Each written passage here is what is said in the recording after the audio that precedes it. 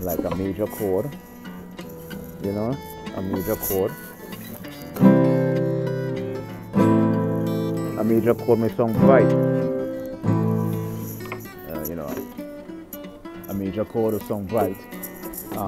A minor chord will sound dark, and in art you have it's synonymous to art because let's correspond a major chord to, let's say, light.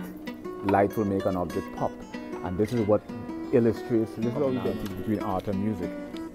From a compositional standpoint, how to write, compose, I can arrange, I can transpose, I can transcribe, I can repeat music. I have a fundamental understanding of how music works, and you see a cross-platforming between mutually exclusive domains. Those are just big jargonic terms for, in music we have composition, arrangement. In art we have composition.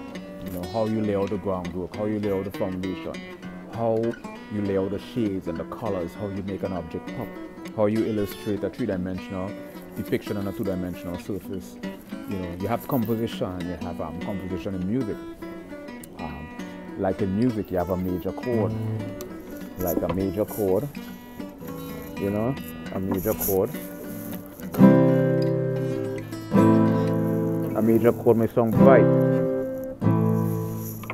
you know, like a major chord between art